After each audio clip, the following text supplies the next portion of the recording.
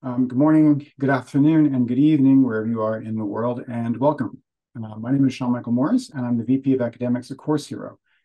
I'm very excited to welcome you to the webinar, Elevate Your Teaching Productivity with GenAI, which will be led by Jeremy Caplan. This webinar is the first in an ongoing series of offerings from Course Hero on the subject of GenAI in education. We hope this session will inspire you to share ideas with one another, explore new ways to engage with AI on your own, and take some of your learnings back to your colleagues. Throughout the webinar, we'll welcome questions, comments, and feedback in the chat. We'll also have the Q&A available. And also feel free to unmute yourself if you'd like to contribute to the conversation. We do run these webinars a little bit differently. As you can see, everyone's on screen. We like this to be a community sort of event. And now it's my pleasure to introduce Jeremy Caplan. Jeremy is a director of teaching and learning at CUNY's Newmark Graduate School of Journalism in New York City, where he and his colleagues are helping train a new generation of journalists. He also leads the school's Entrepreneurial Journalism Creators Program, a 100-day online program that has helped more than 100 journalists from 37 countries start up new niche ventures since the start of the pandemic. He writes the Wonder Tools newsletter, where he shares useful digital sites and apps, including many for teaching. And we'll drop a link to his newsletter in the chat for folks who are curious. And with that, I'll hand the mic and the stage to you, Jeremy. Welcome. Thank you, Sean, and thanks to everyone for joining. I'm super delighted to be here with you all. This is an exciting topic. It's very much top of mind for many of us who are teaching in this ever-evolving world. I want to start with a quick warm-up poll to just get the feel of the room and to begin to connect with one another. This is just a quick pulse check. How are you feeling at the moment? All of us coming to this at the end of a week from all sorts of other stuff that we're doing, all sorts of stuff we're teaching, thinking about, working on. What's the feeling that you have? You'll see on the screen a QR code. You can actually put your camera right up to the QR code and just answer with a word on your phone. Nice and easy. You'll see how students do this too in online contexts. And in addition to that, you can also just use the link that should be in the chat for the QR code to join the Slido that Lily just shared that link. So I see we've got people feeling tired, we've got people feeling excited and feeling good. Some people feeling overwhelmed, some just okay, some phenomenal, some drained. However you're feeling, that's all good. We bring all sorts of different feelings and energy to the room. My hope is that you come away with at least one actionable, useful insight that you can use in your teaching. This is not just for theoretical purposes, this is for practical benefits. So my hope is that you will come away from today feeling like, oh, I've got something I can actually do. I've got something I can use. I'm going to implement this in my teaching. And if you do, then this is a success and time well spent. So that's our objective here for today. And thanks to everyone for chiming in. This is going to be largely a session where I share ideas, information, insights, examples. However, I want to give you an opportunity to engage at a few points throughout. So if you do that, I think it'll be more enjoyable and more effective for all of us. And with that, I'm going to actually jump into another poll. I see more words here: curious, energized, decent. Happy Friday. I see lots of different feelings here. We can jump into a couple other quick polls now that you've got it up on your screen. I'm curious where you teach, if you teach online, in person, or some form of both. So where is your teaching taking place? Let's see where people are at in the room. And I'll give you a moment to fill that in. Looks like a lot of folks are teaching in both contexts. So a lot of these tools will be useful in both contexts. And some of you are teaching purely online or mainly online. Some of you are teaching about a quarter of people here are teaching primarily in person. And then the vast remaining majority are teaching in both. About 2/3 are teaching both online and in person. And one of the benefits to the tools that I'm using and going to share with you are that they really work in both those contexts, as well as in hybrid contexts. And when we think about AI, how much have you actually already used it? Have you already used AI quite a lot, just a little bit, or maybe not at all?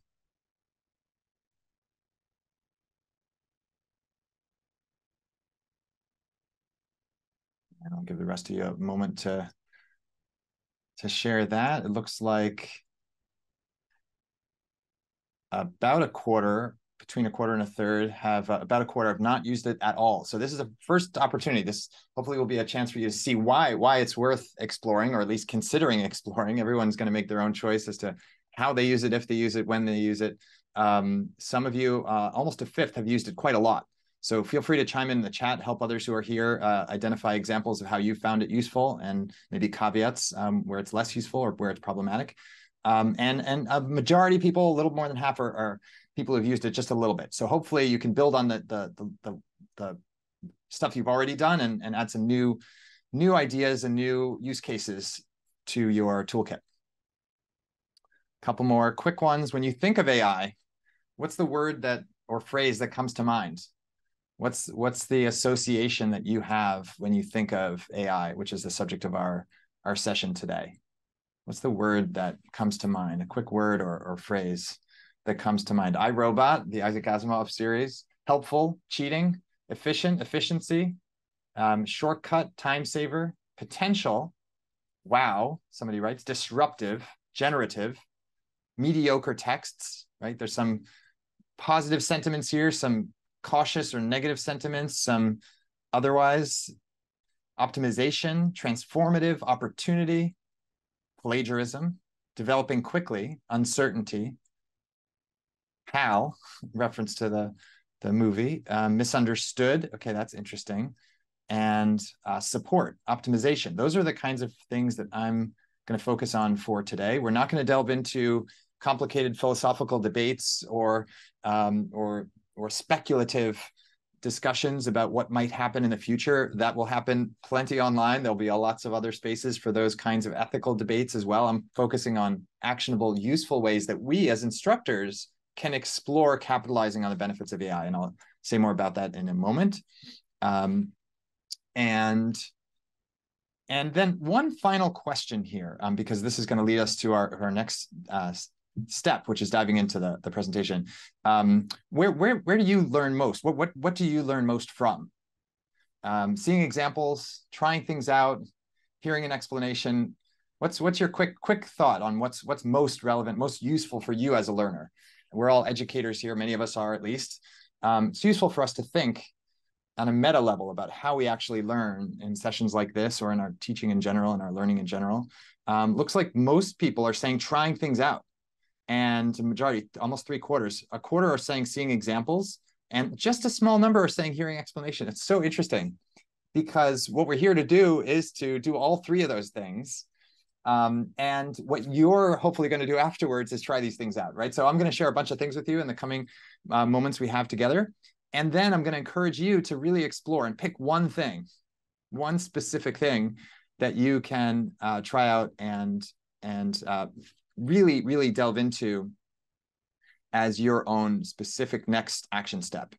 And with that in mind, I'm going to dive into my slides and shift gears here on the screen share. And feel free to jump in with Q&A along the way. I'm going to break about halfway through, and then at the end for answering some questions. If there's something that's really pressing, feel free to draw that to my attention by putting your hand up. But otherwise, I'm going to pause, as I said, halfway through, and then again toward the end for Q&A. So we can do another little response test. You can use the responses on your Zoom to indicate that you can see the slides and you can hear me okay and everything's good on that front. And I assume I'll hear from you otherwise if you can't. So I'm going to dive in. So this is about elevating our teaching productivity, right? That's our focus for today, specifically by using AI. And we're going to specifically talk about these areas in particular. So how can we create, for example, learning outcomes? How can we refine the learning outcomes that we are drafting for our syllabi? How can we actually put together a draft of a syllabi? How can we put together lesson plans, rubrics more efficiently?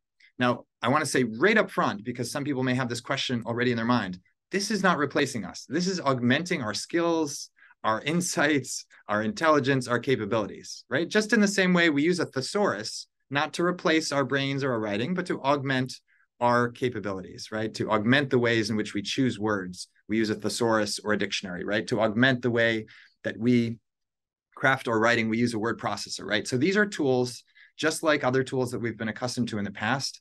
Tools, of course, when they first come out, they're sometimes scary, right? The phonograph was going to obliterate people's ability to sing, was the concern people had, right? Historically, all kinds of innovations in technology have been forecast as the end of civilization, the doom of all things good. And I think we have to be a little bit more sober in how we assess and analyze and examine what the tools can do and what they can be useful for. And so in our case, these tools are not, again, replacing what we're doing. They're augmenting our skill and adding to our efficiency. We as teachers are called on to do so much, right? I can't speak for everyone here. I can just speak for myself, my own experience. There's a lot of roles we play in terms of our duties as educators. And I don't have to enumerate those because you know what they are. You live those, many of you. So in order to work at our best and to have time to spend time individually with students and to do our creative teaching and thinking about teaching and dreaming up new ways to teach and dreaming up new courses and teaching our day-to-day classes as effectively as possible, we sometimes want to use tools to gain efficiencies. And that's really what this session is focused on. So in addition to those materials that we generally use before preparing for class, generating outcomes, syllabi, lesson plans, rubrics, we also generate things that are useful in class, in live teaching, like analogies that we're going to use for explaining things, examples that we use in our teaching, assessments, questions, formative assessment questions that we ask to check for understanding, right? And other activities that we're going to use to make class engaging, right? We want learning to be efficient and effective and enjoyable. So we want active learning, not just lecturing, right? Not just preparing dry materials, but preparing active activities. So we can actually use AI to generate ideas for in-class activities and to augment our creativity in that respect. And we'll get to that as well. And the third thing we'll touch on toward the end is about multimedia. How can we use AI to generate even more engaging visual materials, multimedia? And how can we use AI to do translation for students who need translated materials or to translate research that we want to apply in the classroom? How can we transcribe and summarize class sessions for those students who we need to include and may have physical disabilities or differences in learning styles or neurodivergences, et cetera? So all of these are areas where we can use AI for inclusion, for the sake of adding efficiency to our work and for many other purposes. And in terms of what I will offer you today, explanations, how this works, what you can use, some examples of tools, some examples. I'll show you some examples of how I've used AI and talk through how you can use AI in your own way, and then some exercises. So it'll be a couple of chances for you to engage. Now, because I want to share as much as possible today, we won't spend time in workshop mode throughout, right? Because that would limit the amount of information and ideas I can share with you. However, I'm going to encourage you a couple of times to try something out. And if you want to try things out along the way, if that's how you learn best, please feel free, dive in, try things as I'm describing them, try them out on your own browser, on your own laptop. And if you prefer to try them afterwards, go for it. Carve out an hour, set aside an hour for yourself and try out some of these things on your own, apply them to your own teaching. Just a couple words about me. I write the Wonder Tools newsletter. It's a weekly newsletter, talk about AI a lot. And so the tools I'm going to talk about today, if you want more about them, if you want to dive in deeper, you can read that newsletter for free. It's wondertools.substack.com. I also run the Journalism Creators Program. I help journalists around the world to create new ventures, including graduate students here at CUNY, the City University of New York, and independent journalists around the world, 37 different countries in the past couple of years alone. So, and that's a fully online program. So that's a little bit of my context. And I've found that the AI is helpful for me in teaching more efficiently and hopefully more effectively and hopefully more enjoyably for the students and for the participants. And I've also found that for a lot of individual teachers I work with as director of teaching here at the Graduate School of Journalism, that teachers find that it opens up time for them. So again, it doesn't replace them. It doesn't prevent them from having to do their work. It instead augments what they can actually do. And I want to make clear that this is not a matter of choice, really. It's not something we can put back in the box. Almost all the tools we use are going to have AI built in if they don't already. That includes even tools like Google Docs, right? Google Search, right? They already have AI. Microsoft Word. Any tool that you're familiar with, it will have if it doesn't already have AI built in. So we can't hide from that or hope it disappears any more than we can hope that other tools we use like word processors, a thesaurus, or calculators will disappear. That's just the reality of our teaching. and the world we live in. So our objective instead is to focus on how can we capitalize on AI to serve student needs, right? We work in service of students, and we want to deepen learning. One topic I will not get into today in great depth, because there are many other contexts and forums for it, is focus on student use of AI for potentially plagiaristic uses and so forth. That's an important and really significant topic. And in the Q&A, if someone's got a question about that, I'm happy to address it.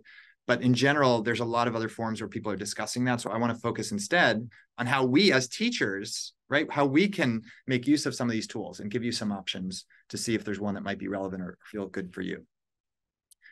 We're in this new era, as I mentioned, right? We're no longer in the Microsoft Word era. We're no longer even in the cloud or early Google Docs era. I still remember the first time I used Google Docs, right? We're instead in this new fourth era, right? Which is really where AI becomes a practical tool. And again, the question is, how do we use it and where do we use it? We're not going to use it in every context. We're going to pick and choose those contexts. I'm going to share with you some examples. The main objective, again, is to open up time for engaging with students through creative teaching, through one-on-one meetings, through providing our own personalized human feedback. That's what we're opening up time for. So that's what we don't want to do with AI, right? But we can use AI for some surprising things, in addition to some efficiencies. We can use AI to say to ourselves, what am I missing? So here's a lesson plan I have, and I'm going to paste part of it into AI or summarize it. What am I missing? What might my blind spots be? Or this is the way I'm describing this topic. These are the examples I'm using for this topic. What might my blind spots be?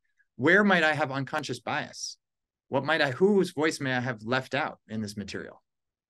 So I want to challenge the idea that it's purely about efficiency. I think it's also about creativity. It's also about pushing us to be more inclusive and more broad-minded in ways that can challenge our own biases or our own limitations. The 4 tools that I'm going to encourage people to explore, if you haven't yet, and you can dive into one of these even right now. I think we'll have them in the chat, a link to some of these. ChatGPT, Claude, Bing AI, and Bard. And just very briefly, without getting into too much detail, these I'm focusing on now because they're iterative AI tools. So general word processing tools like Word or Google Docs or Notion or Coda or Craft, all of these tools have AI built in, but generally you ask the AI to write something, it writes something for you, and basically it stops there. It's not iterative based. Whereas with chat-based AI tools like Claude, ChatGPT, Bing AI, and Bard, you can iterate. So typically the process that I'm going to suggest to you is we start with an idea, an objective, what we're trying to do, and we get an initial result, but then we iterate, then we refine it. Then we say, well, actually, my class is different in this way, right? I only have 60 minutes, not 90 minutes or not 3 hours. Or my class is conducted in this language, or my class is a flipped classroom, or it's hybrid. So we can iterate on the guidance that we're getting from the AI. And that's an important distinction from just the flat use of AI. ChatGPT is the classic one, and it remains great. One of the advantages it has is lots and lots of plugins. So you can use ChatGPT with other tools to augment what ChatGPT can do. One of the advantages of Claude is that you can use it for up to 70,000 words, right? So you can put in an entire research study and ask questions, engage with it, right? Try to learn from a document by putting larger amounts of text into Claude. Bing AI is nice in the sense that it's connected to the Bing web search so that you can actually try to verify some of the things that it's providing to you if you're using it in a context where there are facts. And in general, I use it as a language engine, not as a fact engine. In other words, I'm not using it like I would use Google, right? It's not because of the hallucination problem, right? It's going to give you things that aren't true. So instead, you're using it for other purposes, which I'll get to as we go. But one of the things that's nice about Bing is it's connected to a search engine. And that's true of Bard as well. So Bard now, just as of this week, Bard is Google's answer to ChatGPT, right? It's Google's AI tool. Just this week, Bard now has a function where you can click a button and it will essentially fact check anything it's giving you. And it will do that by basically putting in green the things that it has relevant web pages that help verify, right? And you can check whether those in fact do verify it. And then it will put in a different color, in a brown kind of color, facts that it can't find, that it thinks may be hallucinated, right? So that's a nice support that's now moving us past this initial era of hallucination. It's not solving the problem entirely, but it's moving us to a little bit of progress. So again, if you want to test out some of the things I'm going to show along the way, feel free to use one of these tools. They're all free, and encourage you to explore. First thing, I'm gonna dive into some examples now. And first, I just want to see if there are questions. The Slido elements can be saved. I will be happy to maybe include those in post-session materials. Generative AI tools use a lot of water. That's a question I'll come back to later. Okay, so draft learning objectives. First, how do we actually use the AI? How do we engage with it? What's the process? So first, we envision something. So in this case, I'm going to envision, I want a stronger set of learning objectives. I don't just want to say that I want students to understand this and I want the students to be able to explain that. I want to say it in sharper language. I want stronger, clear language. And I don't want to spend 2 hours racking my brain, right? Or just Googling to random other places. I want to actually get a little guidance and collaborate with an AI assistant, right? The AI is essentially acting as an assistant, just like an intern might, just like someone that supports you might, if we were fortunate or wealthy enough to have assistants and interns all the time, right? This is essentially a digital version of that. So we're going to check its work. We're not going to use its work by itself. We're going to use it in collaboration with our own ideas. So we envision something. So I want a clear set of outcomes for this course I'm teaching. I want to say them sharply, concisely, efficiently, and I want to include that in my syllabus. So I start with that envisioning. Then I go to the prompt, and in the prompt, I have to use some constraints.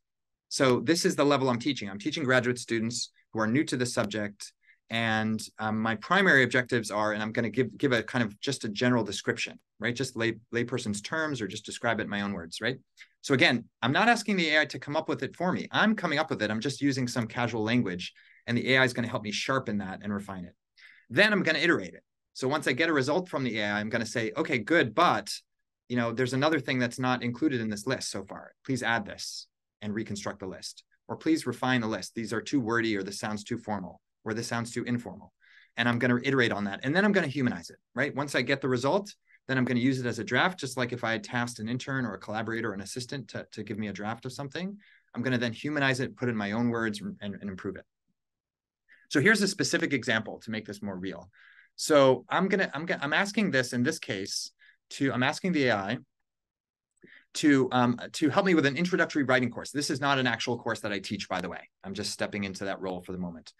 So this is an introductory writing course for first-year college students. The course focuses on helping students strengthen their skills in informative writing, persuasive writing, etc. Okay? I'm not going to read you the whole thing. I'm just going to give you a gist of it. And then I'm asking it, please help me create a clear draft of a set of learning objectives for the course that are measurable. And then I thought of additional element. I said, please include "so you can" statements, right? So I may want to frame it in a certain way so that students know what the benefit to them is, right? So you can craft clear and compelling informative text, right? So I give it this kind of initial question. Actually, let me give you a little closer view. This is the question that I posed. Now, not all prompts, of course, have to be this detailed, right? You could start with a much shorter prompt and then iterate, right? Then add elements. But I've done this a bit, and I wanted to just put all that up front, right from the top of my mind, right? Notice I added an element at the end. And to the extent possible, use Bloom's taxonomy higher order verbs to ensure these align with how we approach structuring our learning outcomes, right? So I can give it really specific technical kinds of teaching or pedagogy terms, and it understands that. It knows what that means, and it understands that and applies that.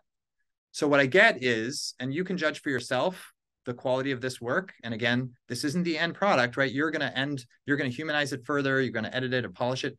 I think these results tend to be pretty good. Again, I'll leave you to judge that for yourself. These examples will be in the ebook that I wrote on this topic that is available to you after this. And you can see it gives me analyze, evaluate, apply strategies for, create texts, exhibiting, blah, blah, blah. And each one ends with, so you can contribute meaningful writing in an academic context, right? Or so you can write coherent essays relevant to your field of study, right? So it's really quite helpful to me to now have this as a starting point. I can refine it again or improve it, but I've now saved myself quite a bit of time, and I think these are going to be even more effective than if I had just done this solo. I can add other things like, you will demonstrate that. I can sort of suggest words, or I can give it further guidance into how it does this. I can give it my existing learning objectives or learning outcomes and give it specific guidance, like make sure that 80% of these verbs are such and such, right? So you can be as dogmatic or as specific or as precise in your instructions as you'd like, or as vague, and iterate.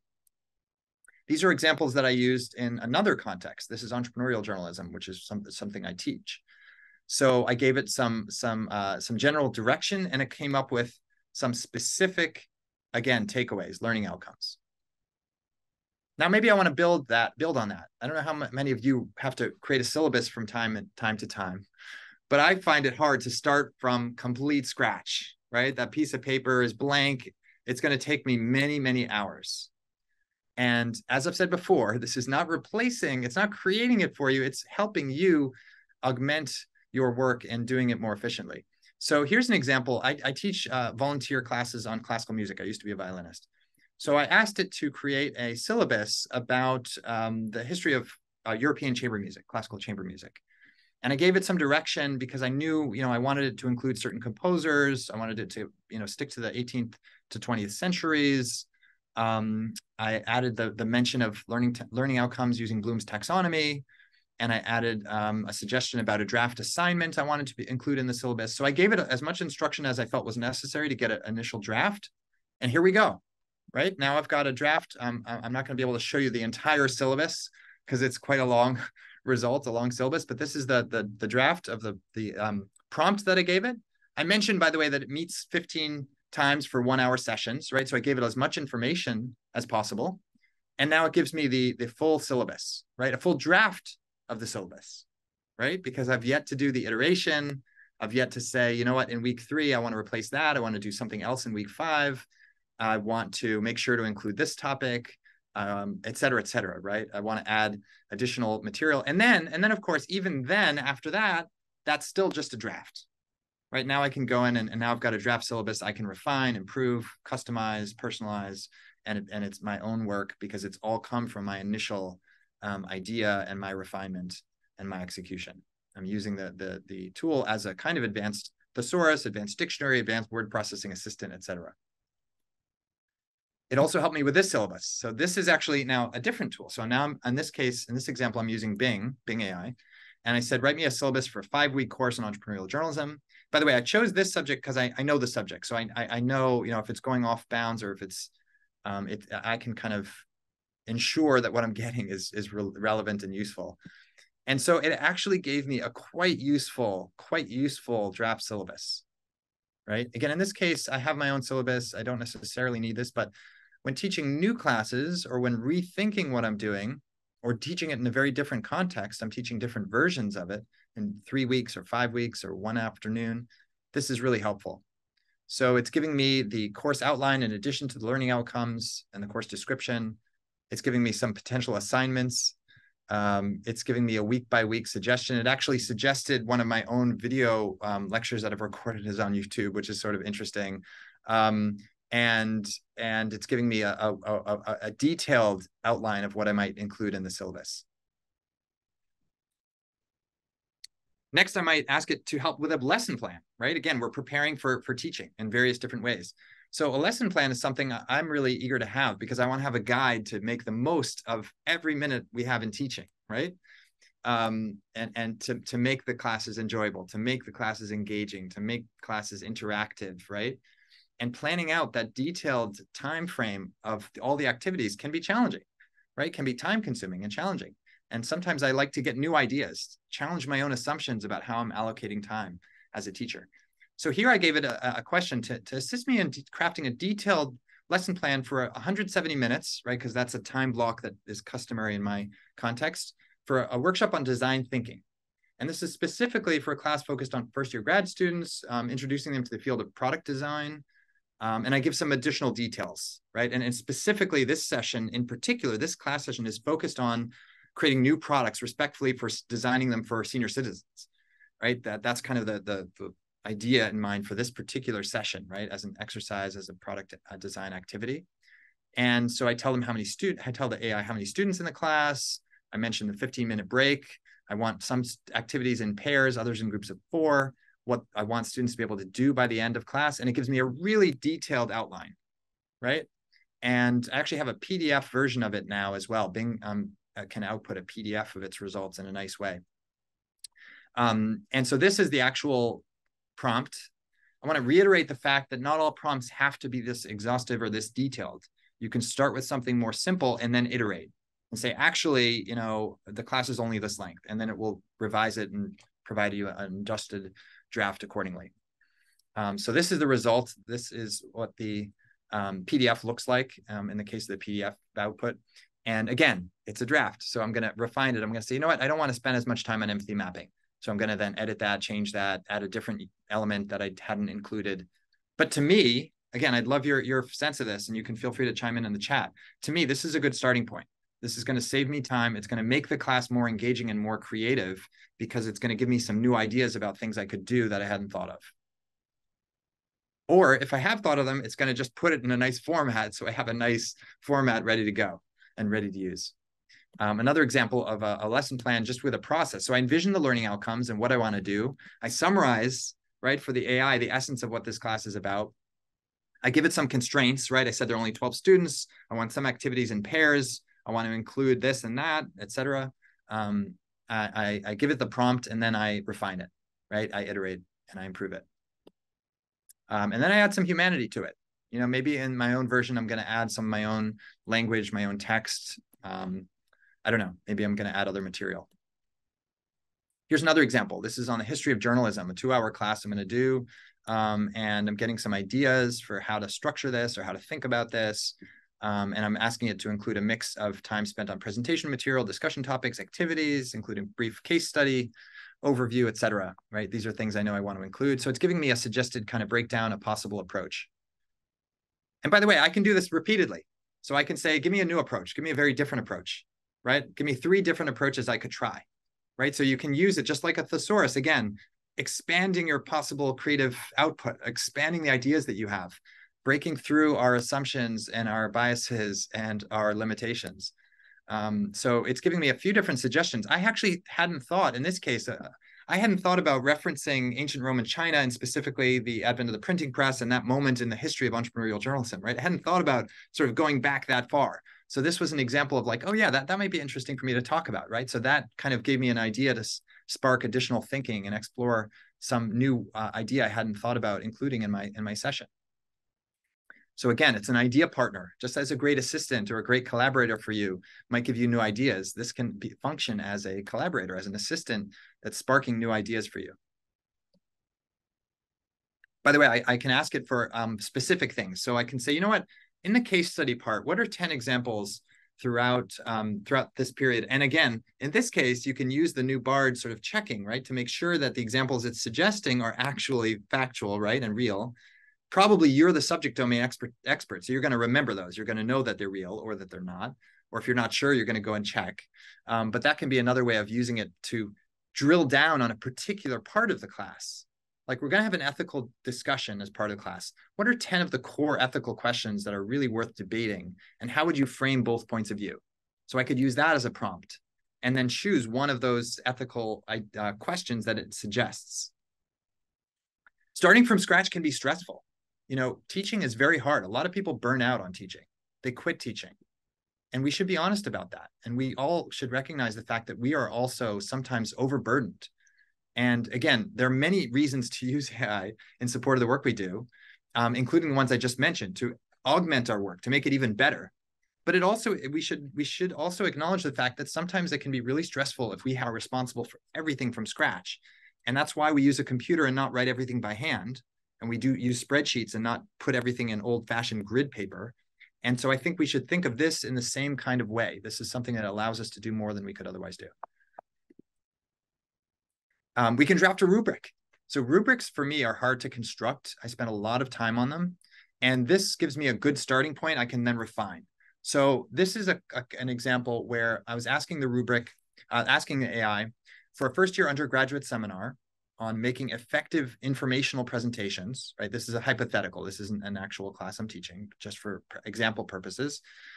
Provide a draft of a detailed rubric for assessing a live presentation, right? That will help students understand the distinctions between presenting at an outstanding level, at an acceptable level, and at a level that would benefit from further effort and improvement.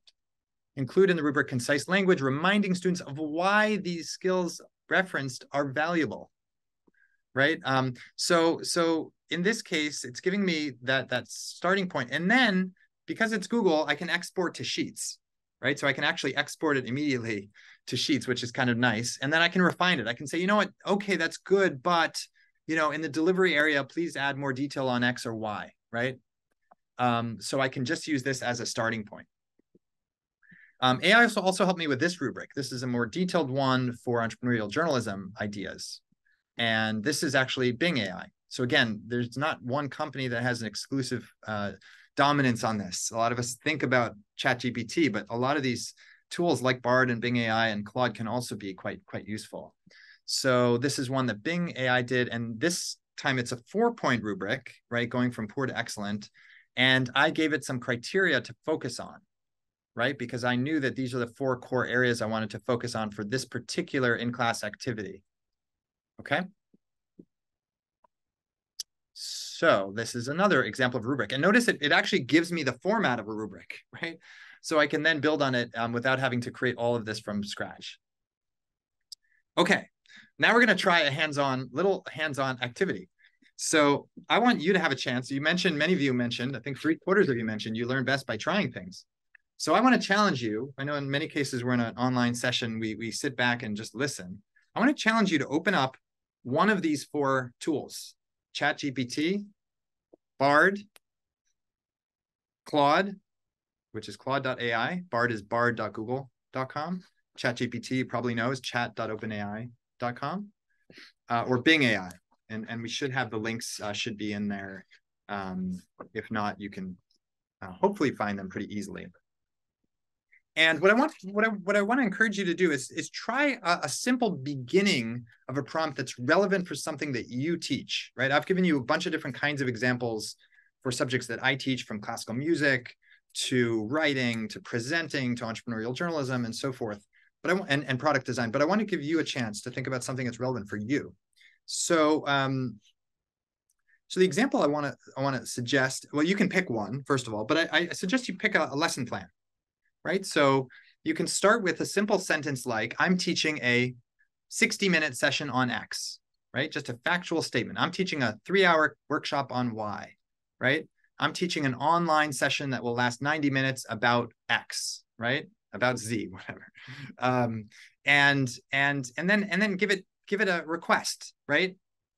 Please help me. I like speaking in the way I would speak to a person, just to be polite, but you don't have to. But please help me construct a detailed lesson plan, right? That will include ... right? And this is where you can say some lecture time explaining X, right? Some discussion time focused on Y, right? An activity that will help students develop their skill at Z, right? And whatever other component. And then if you have additional constraints you want to give it, you can. But otherwise, you can just let it go, see what it comes up with, right? And then prepare to iterate. Okay, so let me give you a couple of minutes. I'm going to pause for a couple of minutes so you have a chance to work on that. And while I pause, I'm also going to take a look at questions, and I'll pause in a moment. I'll share a couple of responses to those questions in a moment. But first, I want to give you a moment for this hands-on activity.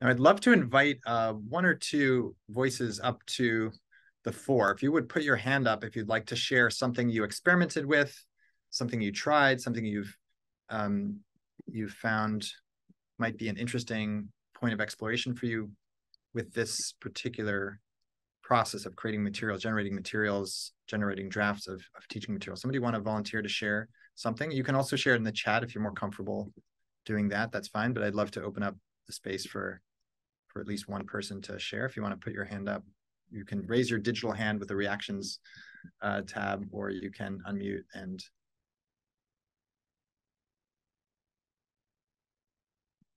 we have a volunteer. Okay, Lana, thank you for raising your hand, being bold and joining us. Give us a quick summary, quick comment, quick summary of what you did or what you used or what you tried or what your insight. So I think I'm going to kind of reflect on some of the ways I used it in the past, which for me was extreme saver of time. I had to create a test bank based on some lecture, which was formatted in a PowerPoint presentation. So I utilized the slides to ask ChatGPT to create a multiple choice and multiple answers test bank. And it was huge. I did have to edit it, but I knew it was related to the content I taught, and it definitely saved a ton of time.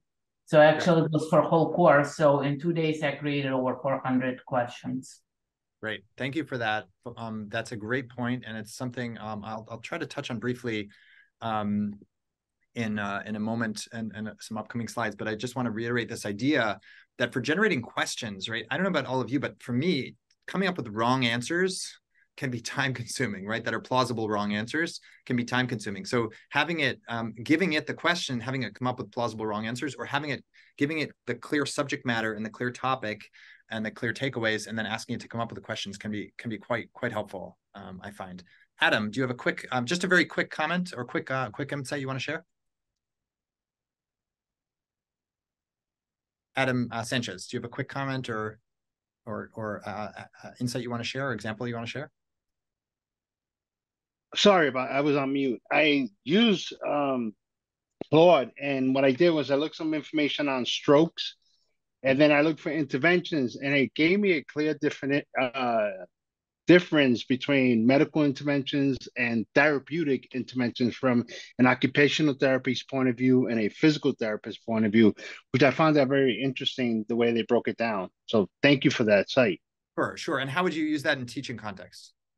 It allows me to focus more on explaining the difference what a occupational therapist would bring to the table when working with a patient who's had a stroke, and the difference that what a physical therapist would be bringing to the table when treating the same patient. Great, thanks for that example. I'm going to share in a couple of moments. I'm going to move on to using AI in class for coming up with examples or to prepare for live teaching. And generating examples and generating analogies is a great way to use it. And that's it. You just give us a good example of that. And as the son of a neurologist who focuses on stroke, focused his life on stroke, I appreciate that particular that particular point that you shared, Adam. So thank you for that. And one last comment, Dr. Gwendolyn Catledge, if you could be as concise as possible in sharing your insight. So I was really impressed. I used BARD because I've used a format before trying to look at things like epidemiology. And so I teach a course on social epidemiology. And so one of the things I asked it to do is to do a lesson plan looking at income disparities by age, race, and gender. And we know that sometimes that interplays even more than the regular risk factors for disease. And I was really impressed with what it came up. And it mentioned some things that I was already using in class, but gave some other ideas. So I think, I'm thinking differently of AI after it generated something that was more appropriate for graduate students. Great. Thanks, Dr. Catledge. I really appreciate that example. And I think it's helpful to hear from others, from a variety of people, because we start to see that our assumptions, there's a lot of assumptions people have about AI, and there's a lot of myths, and there's a lot of kind of black and white thinking, we might call it, that it's all bad or it's going to save the world or it's going to ruin the world. Like, I think we need to be nuanced and we need to be real and practice trying things and seeing what it does and learning about the privacy terms. For example, how is our information being used? How is it not being used? How can we erase our information and ensure that it's not being used to train models, for example? I'm not going to get deep into that whole ethical and privacy and security area. I'll be happy to answer questions about it later, but there are many other people focusing on that. And I want to focus on kind of the day-to-day practical relevance for instructors and educators. But I will say that it behooves us to dive into that, right? We have to try things, we have to look at things, we have to read the terms, we have to experiment and try the tools rather than just looking at it in an abstract or vague or distant level, or just engaging in these discussions at a broader level. Okay, I'm going to dive in further because we've got a lot more to delve into. I hope you're finding this useful. I'm happy to engage with people, by the way, afterwards. And I'll share my email for questions that we don't get to in this live session. Okay, so now we're moving on to this next section on augmenting live teaching. Before we do that, actually, I want to jump into another quick live poll. So I'm actually going to shift into one more quick poll before we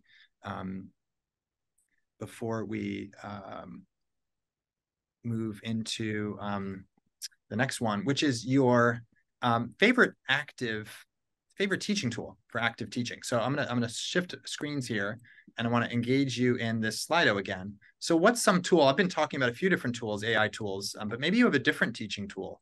We're going to focus on AI today, but I just want to give you a chance to mention another tool. There might be another tool, either an AI tool. I saw a couple of people mentioning AI tools in the chat. So you can punch that into the Slido poll. Maybe there's another AI tool that you've used that I haven't mentioned, or just another kind of teaching tool that you find really useful in your teaching. So I see Perplexity, which is a great AI search tool. Polling tools like this one, like Slido. There's many others like Poll Everywhere and Mentimeter that others use. Is a great tool for presenting yourself visually on screen differently. That's a really great tool. Quizzes is an excellent tool for generating quiz questions. They have a new feature I just saw with quizzes where you can put in a YouTube link and it will generate quiz questions for the YouTube video, which is really interesting. Grammarly is a great tool for helping students who need help with grammar, particularly ESL students. Padlet is a phenomenal tool. I almost used Padlet today. Great tool for collecting ideas and insights from students. They're working on incorporating AI soon into Padlet in various ways. Prezi is a great one for generating interactive kinds of presentations. Escape rooms. So many good tools here. Lots of good stuff for people. I'll try to include this in some follow-up materials afterwards as well, for those who are interested. Canva. Jamboard is one I use almost every month in one way or another with students, kind of in Google's whiteboard, digital whiteboard. Kahoot is one I use almost every month for quiz questions in games, making class learning fun. Lots of good tools here. Thank you for everyone who has shared a teaching tool. And I'm also curious for all of you, based on what we've said. Well, I'll save that one for later. Let's dive it back into I'll save the next one for later. Thank you for those great tool sharing. And I'm going to jump back into the slides. So we're augmenting live teaching. We've talked about generating materials, generating rubrics and lesson plans and syllabi and learning outcomes. Now we're focusing on augmenting live teaching. One of the things is generating questions. That's already come up. AI can help us generate icebreakers, quiz questions, discussion questions, ethical questions worth debating, right? So it can, again, give us lots of ideas and we can choose from those ideas. Here's an example. I was leading this is just a volunteering thing, a volunteer book group I lead for seniors. We were discussing the book Bachan by Soseki, great Japanese classic. And I asked for some questions, right? I wanted to get my brain thinking in different ways. So I asked it for some questions that I might use in that book group discussion. So that's an example of one context in which I could use it. Here's a tool called Quiz Gecko. So it can basically give you a set of questions to ask for formative assessments, for, check for understanding kinds of questions that you can use in teaching. You can paste in some text, so the answers are coming from you. It's not just from general AI or general web. You can paste in the text, and then it's coming up with the questions based on what you've given it. So that's a nice tool for that. I love using the AI to generate examples. So here's an example. I'm just in a linguistic use case, right? What are examples of word pairs that sound similar in different languages, right? That are otherwise in languages, but the languages are distant from one another, but the words sound similar, right? So the word for mama in English and Mandarin Chinese, or the word for bank in English and German. So this is a kind of example, generating examples of these word pairs, right? If I were teaching linguistics and I wanted to talk about how languages can sometimes work in parallel. Here's an example in an economics context.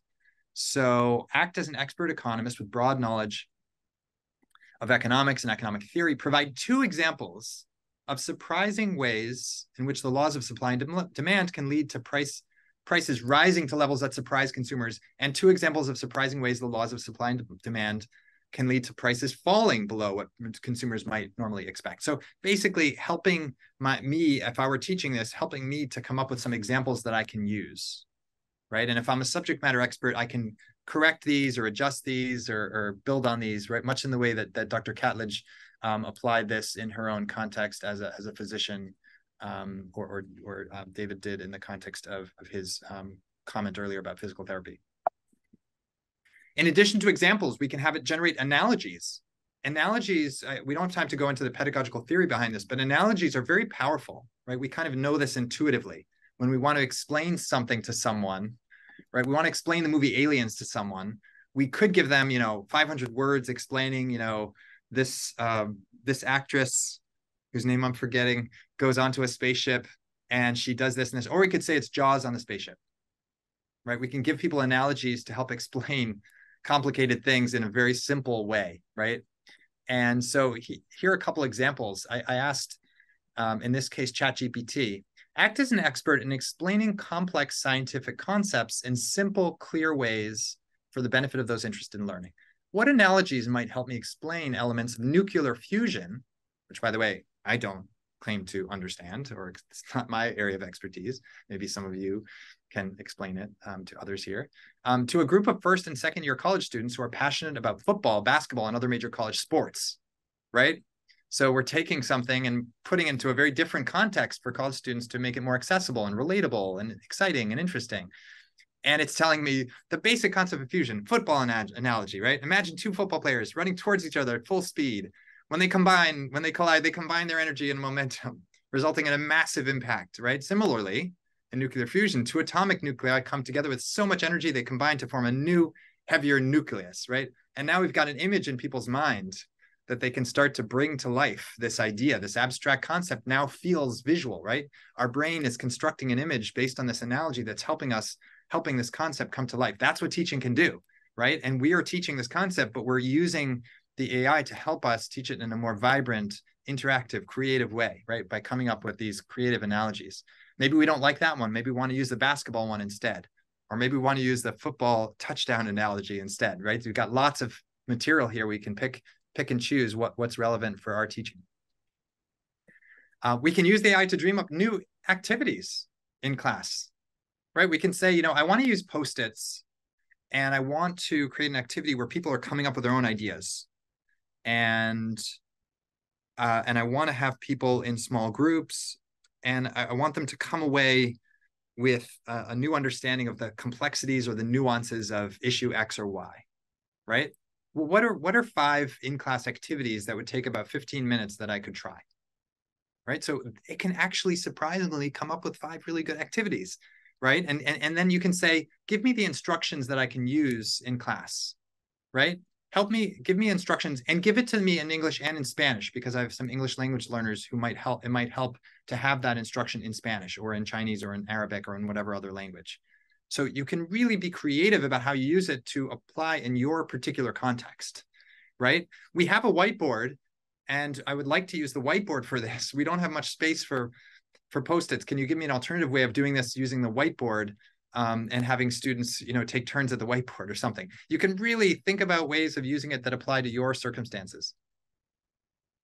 And we give the AI the context. We set the context, right? Like tell them about the size of the classroom or the number of students or the length of time. And then we tell it, this is actually a flipped class. So this is the context, right? Or this is a hybrid class. Some students are going to be dialing in remote. Please include instructions I can use with the remote students, right? And don't get me started on dealing with those two sets of students at once. I find that really challenging. What about, this is a student-led class. So I want students to take ownership of this, help me set the context in that way when I'm designing this activity. Or this is a workshop and so forth. So you can set the context in whatever kind of class you might be teaching. So it's aligning with your pedagogy, your style, your approach. Similarly, we can set the objective. I want students to be able to collaborate. I want to make sure that students have a chance to practice presenting.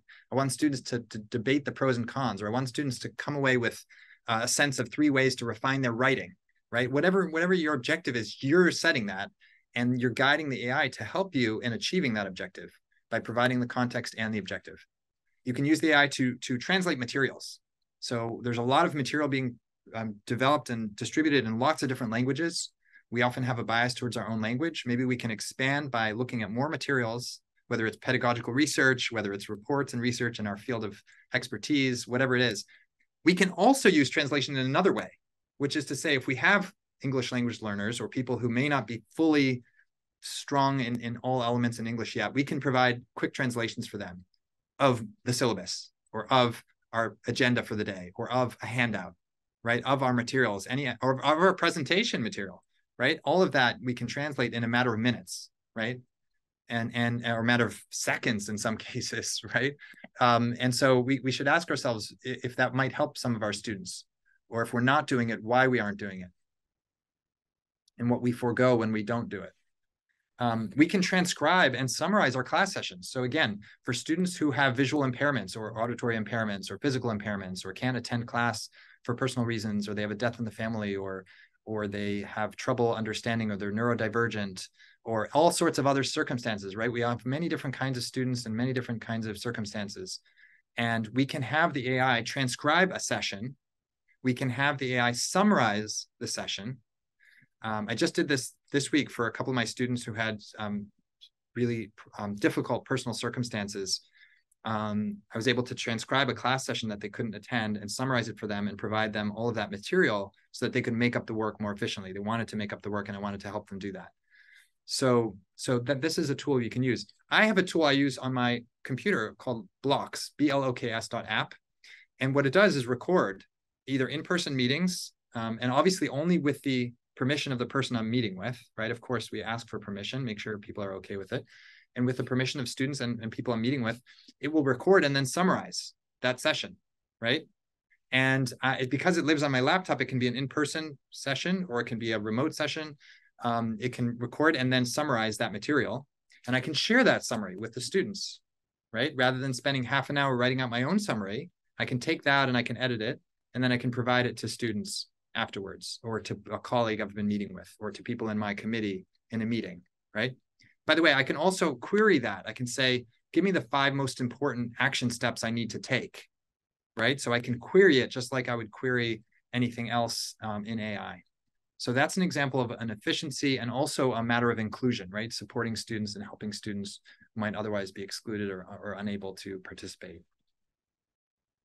I think we'll do a quick hands-on here, which is to say, in the chat, I'd love you to drop a quick thought on one of the ways in which you could use one of these techniques that we've been talking about for engaging teaching. So for generating an analogy, what's the subject you would generate analogies for, or a principle or a concept or a framework that you would generate analogies for or examples of?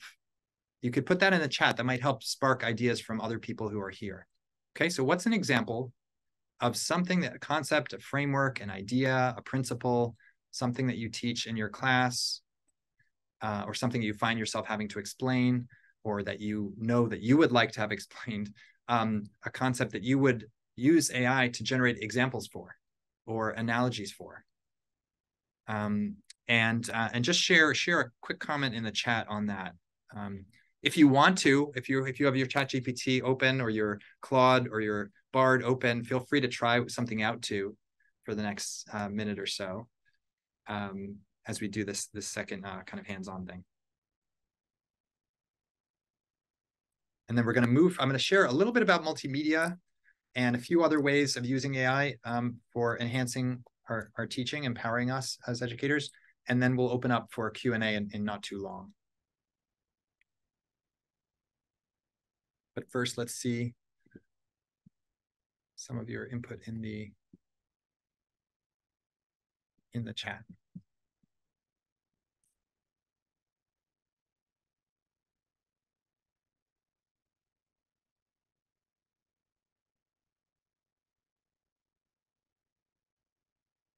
Yep, so I see an example of an activity. Somebody has just added analogy. One analogy for gender is like the following.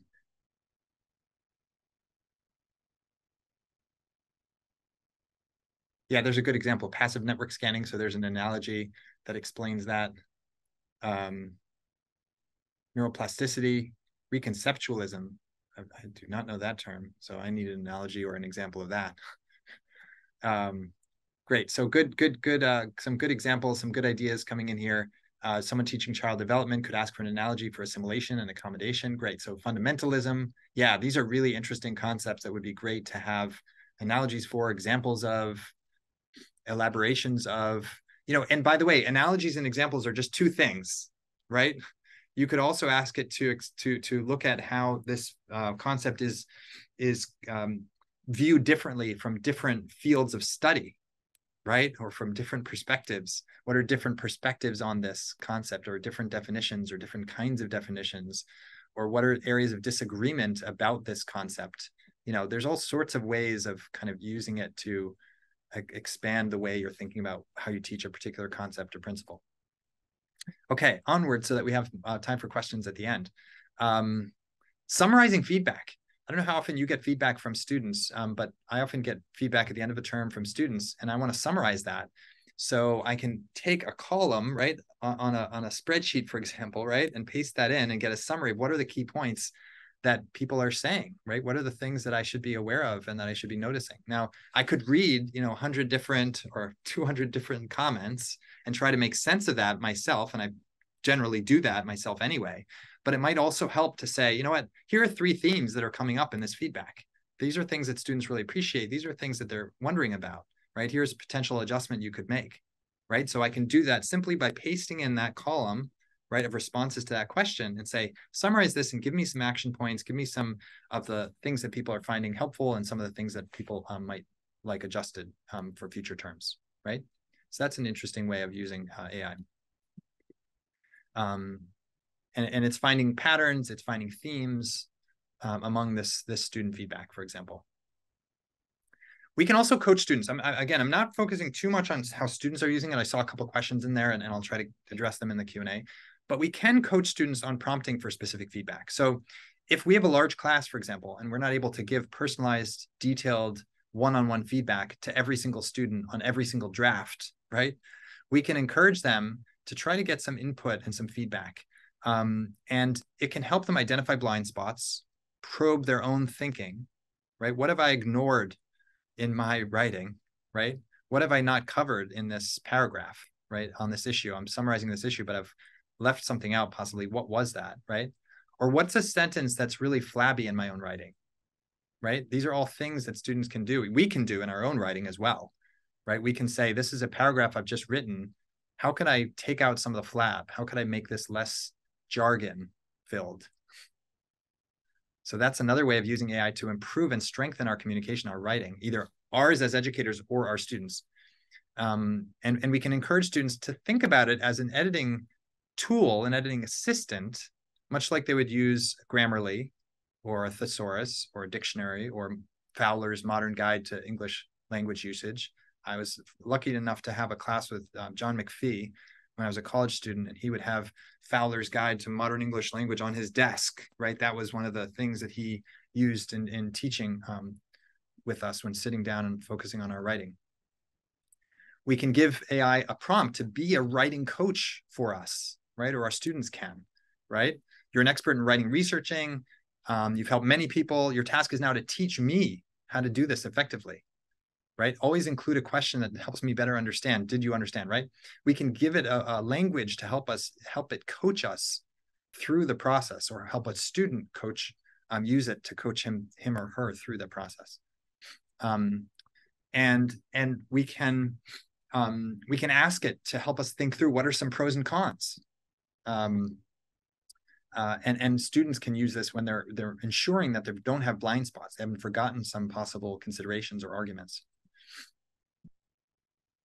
It can help ESL students get immediate feedback, right? This is something from Dr. Philippa Hardman, who I like, from Cambridge University, has some good insight on this. And she gives this example of how, or this point about how the feedback that students can get is immediate. It's individual, so it's about their specific essay. It's actionable. It gives them something specific they can do. It's motivating because it gives them some encouragement, right, depending on the prompt. And it's succinct. So in a short period of time, they can get some input on something they're working on. Now, I'm not suggesting in any way that this replaces our feedback. Of course not. We are the teachers. We give feedback. However, when students are working day to day, hour by hour on their own, as particularly if we have a large class, we may not have the time to work with every student, as I said, on every single draft of their essay. So students will inevitably want to be using tools, and this is a constructive way to use the tool, not to write their material for them, but to help them with the editing process with some feedback. They can also use it on an individual basis. Here's an example. This is a tool called DeepL, where we actually don't have the GIF showing, but basically what this will do is if you highlight a sentence, it will give you 5 different options of how to write that sentence, or how you might rewrite that individual sentence. So this is about helping students develop some of their own skill at coaching themselves and getting feedback themselves. We talked about these summaries. This is an example of a meeting. This is an actual summary. So this was a meeting I had, or a presentation I had, and this is giving me a summary of the material that I presented. When we're using AI, it can help us come up with different kinds of assessments, right? So again, not using the AI to do the assessment. That's not what I'm suggesting. I'm saying we can use the AI to help us come up with assessments. So we can say, for example, that we're going to generate some kind of assessment that asks students to annotate an AI response. So we know that students are going to use AI. So what about if we tell them to use AI, okay, for this particular question, use AI, but then annotate it, comment on it, point out what's missing, point out what the AI doesn't know that you know, or point out how your view adds on to or differs from the AI, right? We can ask the students to, we can give the AI a prompt to help us ask the students to teach each other something, or ask the students to teach the AI something and ask the AI to act as the student in a way. So there's lots of different ways we can use AI in strengthening the kinds of assessments we use. We can even have students critique the AI responses, right? We can show the 2 responses and ask the students to critique those responses. This issue of cheating will not go away. As I said, I'm not going to focus on that today. Students will circumvent our efforts to use, Turnitin.com or all these other tools that now exist. So that's not going to go away. It's going to continue to be a problem. It's a little bit outside the scope of today to address that fully. But what I do want to say, though, is that we should focus on the learning process, right? So the assignments should help students develop their own skills at learning, right? Help them think about the skill, developing the skill, the meta skills of reflection, critical thinking, creativity, right? The AI cannot do those things in place of students, right? So we want to make sure that the kinds of assessments we're giving students give them the opportunity to do those kinds of critical thinking activities. When we're asking students to debate, to explain, right, to present, those are things they're going to have to do in class in many cases, or they're going to record themselves doing out of class. And those are things that the AI cannot do for them. So those are the kinds of assessments we want to move towards. Project-based AI, project-based assessments, project-based activities that the AI cannot do in place of students. And this is, I asked an expert, Ken O'Connor, about this subject, and what's okay with students to use from his perspective. Is it okay to have students work on editing with AI's help? He said anything that helps students improve their writing before the final product is positive. So if AI can give useful, actionable, personalized feedback, then he thinks it should be used. Okay, that's his point of view, and different people may feel differently. But of course, we have to remind students about academic integrity, remind them of the boundaries, and so forth and so on. There's many different multimedia tools we can use. This is going to be the last bit of information. We'll separate into, we'll move into Q&A after this. Beautiful.ai is a tool I use to create many of these slides. It can create slides for you, actually, based on your prompts, based on your materials. It can also just help you improve existing slides. So you have a slide, you want to add something, change the font, it easily does it for you. It's much more effective and visually engaging than PowerPoint slides. And when you add something to a slide, like you'll see me do in a moment, it will automatically move things around for you. So if you have 2 or 3 items on a slide like this one, you add a 4th, everything will move around for you automatically. If you have 4 points of numbers, you want to turn them in a different direction, it'll do that for you. Gamma is another one. Will help you generate AI generated slides on a particular prompt that you give it. Don't have time to show this in depth, but this is another tool if you want to explore. You can. This is a little brief example.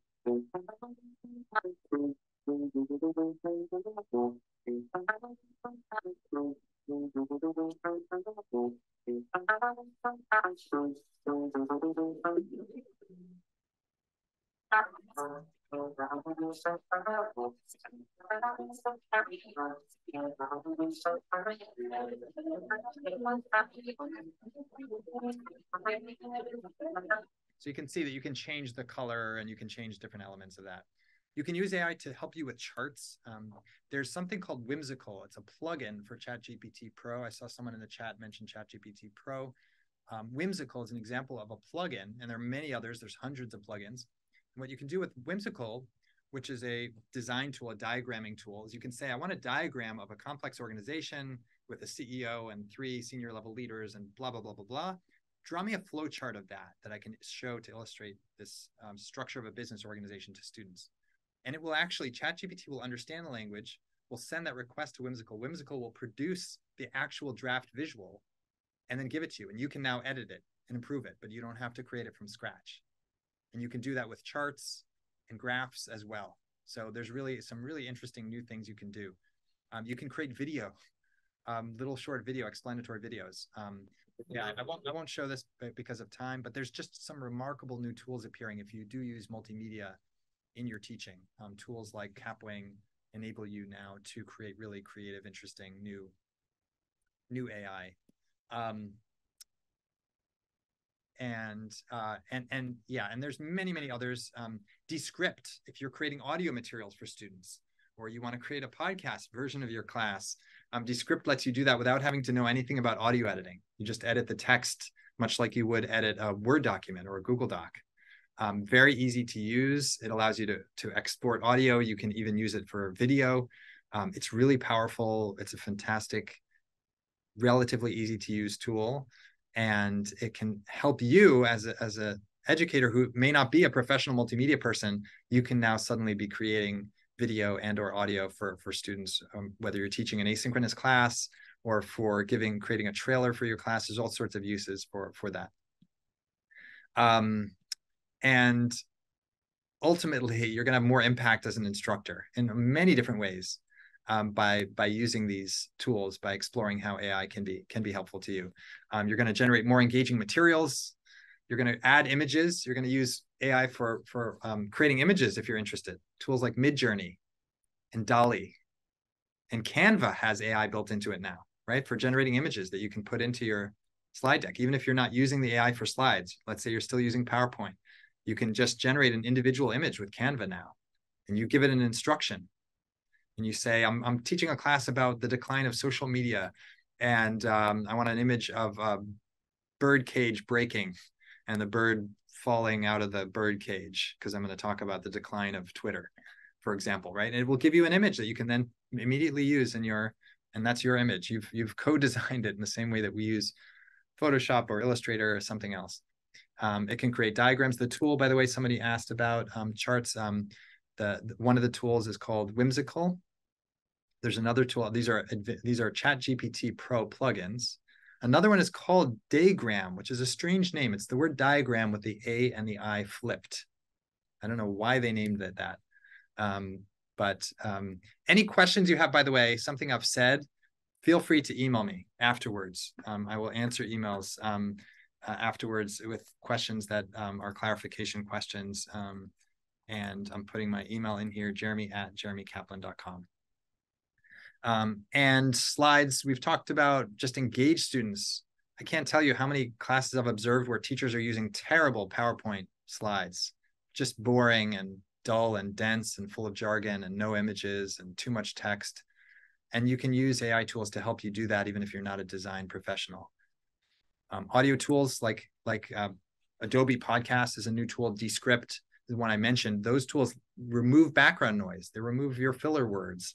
They make your audio sound good, actually, even if you don't have a professional audio setup. Very easy to use. So all of these tools can help you create multimedia and make your teaching material more engaging. If you're looking for new AI tools to try, we've talked about some in the realm of these interactive, iterative chat tools like ChatGPT and Bard and Bing AI and Claude. If you're looking more broadly, these are some other tools that I really recommend that have AI elements built in that are useful for a whole range of different kinds of productivity. Ultimately, our goal is to open up time for human interaction, expand the ways in which we teach creatively, and make our teaching more impactful in service of our students, right? That's really what our ultimate objective is. And all of these resources and approaches and tools are in service of that end objective, right? That's really what we're aiming for. And with that, I will be happy to take your questions, try to address some of the questions you have. My name is Jeremy Caplan. You can reach me at that email address. You can find out more about this, these subjects, these tools, my newsletter, Wonder Tools, which I've mentioned. I'm also going to be hosting a little mini course for people who are really interested in this subject, a very small group of people. If you're interested in that, you can email me and express interest, and I'll be happy to share more info about that.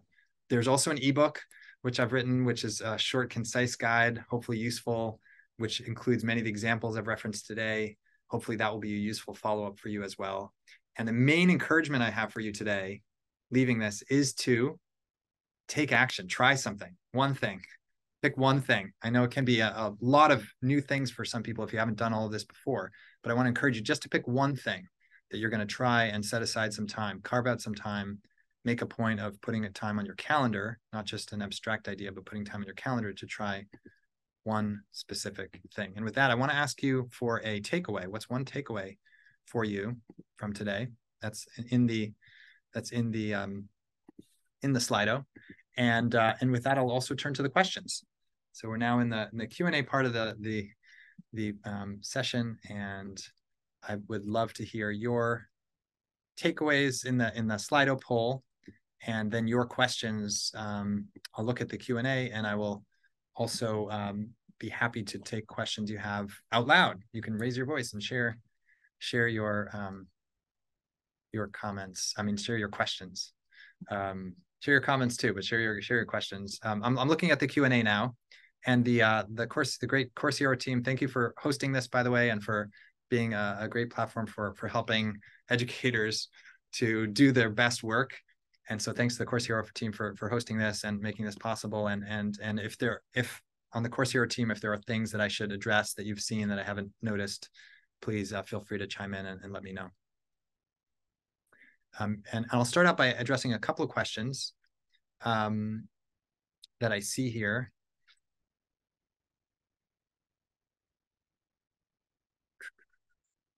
Are all of these media sites subscription-based?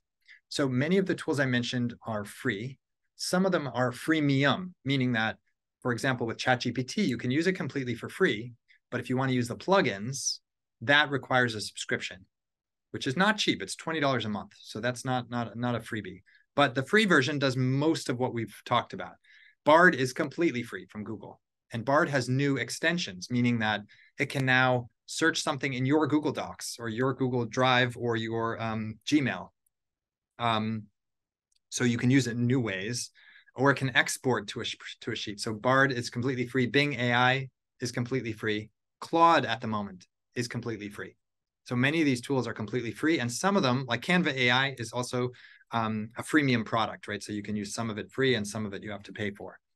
How to use ChatGPT plugins, someone asked about. So basically, when you go into ChatGPT, there's an area where you can basically choose which particular element you want to use in answering a question, one of which is the plugins, and then you choose which plugins you want to use. Can you copy and paste an existing PowerPoint presentation into Beautiful AI? You can import a presentation, yes, into Beautiful AI. How can I prioritize which ones are worth paying for without having to pay to subscribe to 10 different things? So my approach is, first of all, we do need multiple tools, right? Just like you need multiple pans in your kitchen. You can't just have one pot that cooks every possible type of food imaginable, right? At least I can't. You need different tools for different purposes, right? And you don't have one tool in your toolbox. It's not just a hammer that will fix everything in your house or apartment, right? At least not in mine. So we need multiple tools, but you can prioritize the tools based on your needs. So here are 3 objectives, right? Let's say I have 3 objectives. I want to create more visual material. I know that's an objective of mine, right? Then I want to find a tool. Which tool can help me with that particular objective, right? Or whatever it is that you want to do. And so I base the tool on what your need is, right? And then among those needs, so let's say you want something that's going to make things more visual, find 3 options and choose between those 3 options. Try them out, see which resonates with you, and choose in that manner.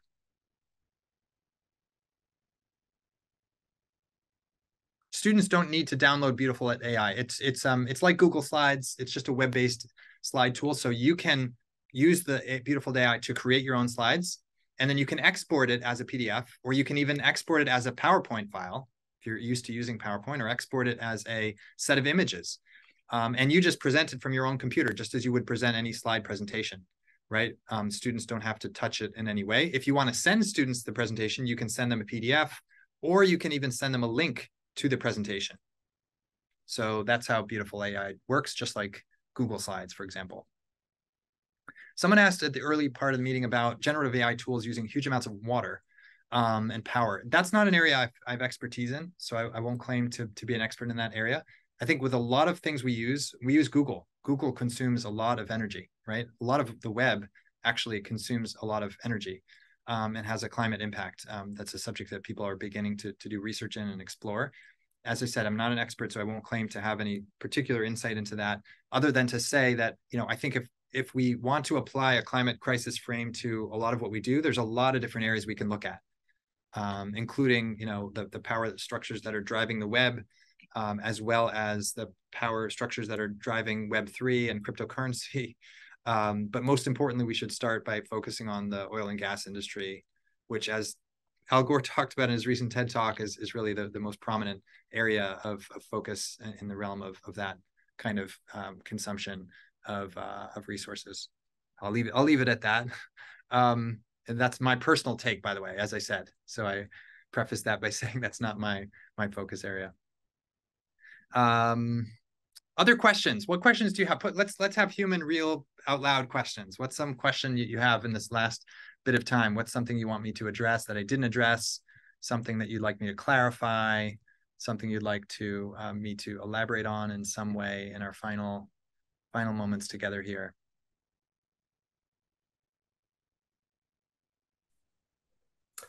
Jeremy? Yes, please, go ahead. Be as concise as possible if you can. Yes, you mentioned one of the resources that could handle, I think you said 7,000 words as input. Was that Claude, or which one was that? Yes, Claude. Yes. Okay. Thank you so much. 70,000. 70,000 words. 70,000. Yes. They actually measure in terms of tokens, which is sort of a jargony way of measuring things from the AI world. So they actually, it's 100,000 tokens, I believe, which amounts to about 70,000 words, which means basically the length of some books, right? Which is pretty powerful. I mean, if you think about what that can mean, you can compile a lot of material and then put it into Claude, And I've done this, for example, with a transcript. So I've had a session where I put in the entire transcript and then said to Claude, what were the 5 main points I made? Or what were 5 of the key quotes that I said? Or what were 5 of the most common questions people asked? And the transcript can be quite long, right? If it's an hour long, or a session like this, for example, an hour and a half long. So there's a lot of use cases where it's helpful to be able to have it analyze all that information, then be able to ask it questions. So I want to learn about this new subject. Here's a PDF, here's a document that's extremely long and detailed and complicated. Walk me through it. What are some of the key points here? In a sentence, talk to me like I'm 5, right? You know that concept? Teach me like I'm 5. What is this scientific study really saying? Explain it to me. Give me some of the analogies. What are some of the key quotes? There's so many things you can do. It's basically like having a living teacher in the machine, right? Who's going to guide you through and be patient and answer all of your questions based on that material. And what I want to be clear about is this is not the case where it's going out to the web and making up its own answers. It's telling you based on what's in this document, right? Which is a really important distinction. So it's not hallucinating, it's drawing from the document itself. And similarly, you can put your own documents in there. You can say, these are the past 5 papers I've written on this topic. I'm trying to teach a new class. What are 5 of the core notions I should make sure to include from my own writing, from my own past research, from my own notes, right? That's really powerful. We've just begun to unlock the power of AI, right? We're at the very early stages. We can ask AI, there's a tool called mem.ai. We can use it for our notes. We can query it. We can ask questions of our own notes. Again, it's not searching Google. It's not looking on the web. It's looking in our own notes. And we can say, what are my thoughts on this topic that I've written about? Or what did this person I talked to? I talked to 3 different people on this subject. What were the things they shared in common, and what were the differences in their point of view? There's just incredible things we can do in unlocking our own insights, organizing our own notes that we can do with AI. Okay, we're running out of time, so I'll take a question from Geraldine. Thanks for that. Thank you. Quick question. I know you did it already, but can you say a little bit more about those, about assignments and in-class activities that can help students to use these meta-critical thinking skills, especially in humanities courses, and integrate AI in a productive way? So not cheating, but a productive way. Yeah, I mean, a lot of these things that we've been saying we can do as educators, students can do, right? So we can encourage students to dialogue with the AI and say, what are the 5 different points of view on this issue of whatever concept it is and whatever field it is, right? So we can tell the students, give the AI a sentence or 3 sentences that summarize your perspective, and ask the AI to play the role of a devil's advocate, or ask the AI to counter your viewpoint. What does the AI say? Or ask the AI to give you a criticism, to act as a critic and say, what would a critic, I often do this for my own writing, by the way. I say, what would a critic say I've left out? What would a critic say is weak about this newsletter post? Or what would someone who disagrees with me point out that I've forgotten to include, right? And students can do that as well. And that's one thing. Another thing is students can use the AI to basically compare the real work versus the AI work, right? And we can do this too. So here's a piece by Toni Morrison, right? Here's a beautiful passage from Beloved by Toni Morrison, or Jazz by Toni Morrison, right? Or Song of Solomon by Toni Morrison. Now, and then ask the AI to output a paragraph in the style of Toni Morrison, right? And now let's put these 2 things side by side. What is the AI missing? What is it about the human voice of Toni Morrison that really sings? And what has the AI left out, or what doesn't the AI quite, or what is the AI trying to do? Which are the elements of Toni Morrison's writing style is the AI trying to replicate, or trying to imitate, or trying to simulate, right? That's kind of an interesting question for students to wrestle with, right? We're getting into the nuances of what the AI is doing, which is I think kind of fun. Other final questions here. Something else you're curious about, something else that I should address that I haven't in our final moments here? I had one. Yes, please. I was just wondering about referencing that AI was used to generate your content. I mean, now we're talking about to start with, and then you've got the hands-on evolutions of it. But I mean, what do you need to document that it was somehow somehow AI was used? Yeah, that's a great question. So my instinct is to be as transparent as possible when it's relevant. So we don't say, for example, I use Microsoft Word to draft this, or I use Google Docs to draft this, right? So because that's not super relevant, it doesn't influence the thing. If I make slides with PowerPoint or Keynote or Beautiful.ai, people don't necessarily care what tool I'm using to make the slides, for example, right? So in those cases, I don't think it's helpful. If you are using it in a context whereby you are using the actual language from the AI, for example, like if I were presenting this example that I mentioned a moment ago of Toni Morrison's actual language, like here's an actual excerpt from one of her books, and here's an excerpt from from ChatGPT, then I would certainly say this is an excerpt from ChatGPT, so that it's clear to students, what was, where it came from, or clear to anyone where it came from and what it was for. And if I'm using an image or video that's generated by AI, absolutely. In those cases, would I say this was generated with AI or by AI or with collaboration with AI? Absolutely, in that case, right? That's something I would absolutely do. So that's kind of my general feeling. If with audio, there's a little bit of difference of opinion among people in the audio profession, like this audio has been cleaned up with AI, you might want to say that. If you feel like it's something that people would wonder, how is the audio so clean? But in general, those are some of the thoughts that I would have. Thank you. I hate to step in here and end this. This has been a fantastic session, but I do need to be aware of the time. So thank you so much, Jeremy, for this session. This was incredibly informative and so useful. I know there's been so many comments in the chat about how incredibly useful this has been. So thank you so much for your time, and hopefully we'll get to have you back again at some point. Thanks, Sean. And thanks everyone for coming. If I can be helpful to you or collaborate with any of you who are here, who are interested in this topic, feel free to reach out. You got my email. I'm happy to reach out, be useful to you or your colleagues, and answer questions if I can. And hopefully the materials you'll get afterwards will help follow up. And again, I encourage you to dive in and explore and share your results. If you find something that's really useful for you, I'd love to hear about it. Share it with you, share it with me, and we'll be on the journey together. Thank you.